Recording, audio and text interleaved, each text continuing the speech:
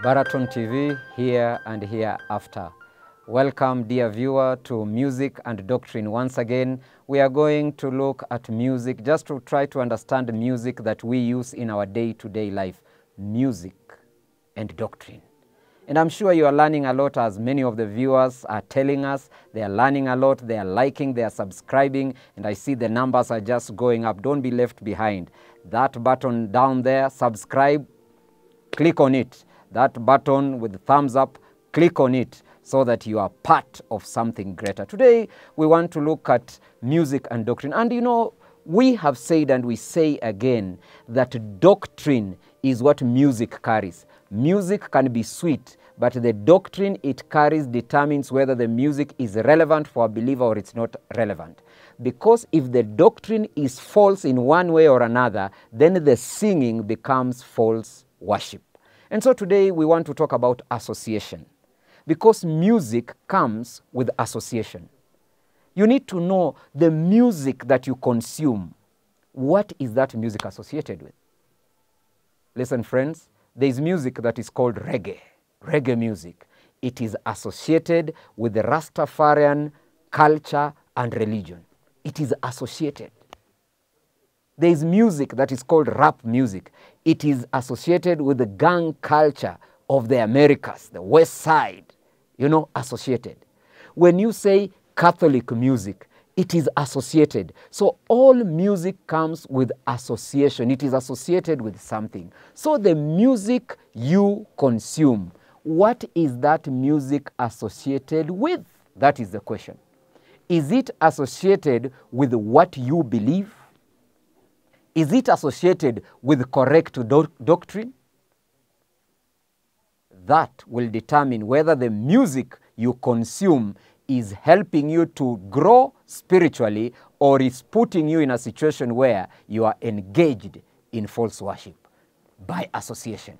And so, friends, we need to think when we bring styles, for example, in the church, and we say that we are going to bring gospel music but with a reggae beat, we associate. When a Protestant sings music with a Catholic kind of style, it is associated. The association is always carried. Can we rap Christian music? Because rap comes with association. And listen, friends, not all associations are good. And that's why God speaks to his people very clearly that they must avoid any association with the evil or association with that which is not right. Somebody may say, yeah, for example, reggae music talks about Jah. Jah is the short of God, Jehovah. That is our God. Listen, friends, and this question needs to be answered even for those who say that it's just the same God, different names. It's God, his other name is Allah, his other name is Jah, his other name is this. Listen, all gods are not the same. Every religion has to define their God.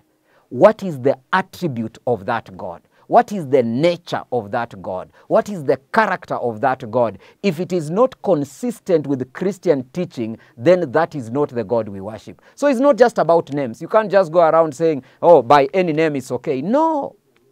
A God who is vindictive and forgiving, a God who promotes, for example, activities where people die and is said that it is the will of God, that cannot be the God that we deal with. A God who promotes people to look a little bit shaggy. A God who promotes a culture of promoting only one race. That we want the liberty of one race. The God of the Bible that we deal with is not just interested in the liberty of the black man. He is interested in the liberty of all men who are bonded in sin. And sin is a bigger bondage than the bondage that we find ourselves as black people here and there scattered all over the world. And so you cannot just say that, oh, the reggae music says Jah, Rastafari, and you say, oh, Jah is also the same as our God. That is being short-sighted and thinking narrowly. Listen, friends, be careful about the association. Not any God is our God.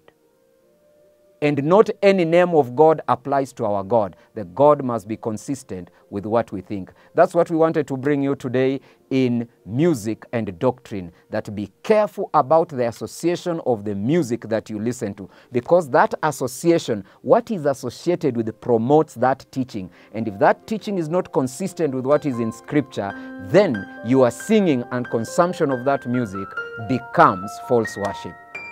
Thank you so much. Welcome again to Baraton TV.